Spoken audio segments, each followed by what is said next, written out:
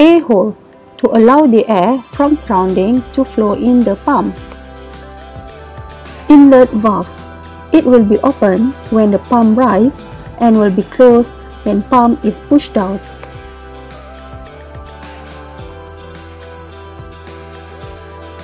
Outlet valve, it will be closed when the pump rises and will be open when the pump is pushed down.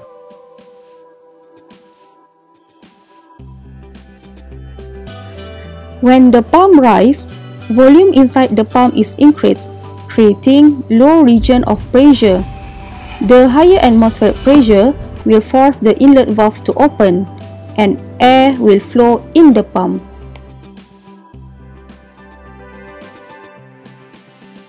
When the pump is pushed down, volume inside the pump is decreased, creating higher pressure of air.